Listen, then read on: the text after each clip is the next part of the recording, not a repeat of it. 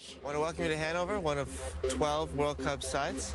This is where I play games every weekend, and I want to welcome you and show you around. Come on in. Here we are in our locker room, where not many camera crews are allowed, but you guys are in here for 5 minutes, and that's tops. I want to show you around. It's small and quaint, but it's good enough for us, and we enjoy it here. 7 years ago, I was of the U.S. national team, the under-18s.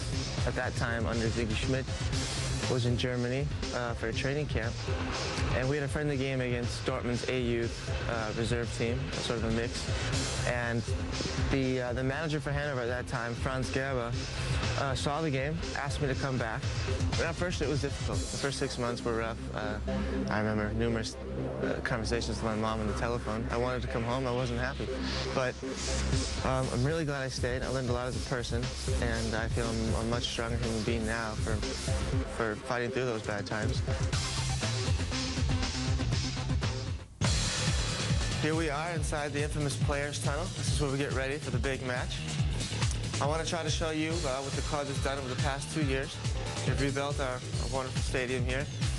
They wanted to keep a nice mix of the old and new, so they kept the far end of the stadium old, the traditional side, and built in 3/4 of the new stadium. Here on the south end, we have the away fans. On the other side, the north end, are home fans. And on this side, this is the east block with the new business lounges where most of the families and sponsors sit. They've also added a new roof, which makes for a wonderful atmosphere here. It's real loud, a lot of fun for us players, and even more fun for you fans.